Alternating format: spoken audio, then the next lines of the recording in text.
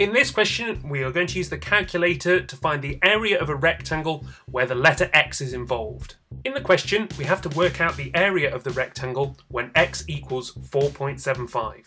The area of the rectangle is length multiplied by width. We're going to use brackets to substitute where we have a value of x. Input the following into your calculator. Our length is 7x, so it's 7 lots of 4.75 multiplied by 3 lots of 4.75. Ensure that you have the brackets around the 4.75 when you're inputting it into the calculator. Press equals, and as we are in math mode, we need to press the SD button to change our answer from a fraction to a decimal.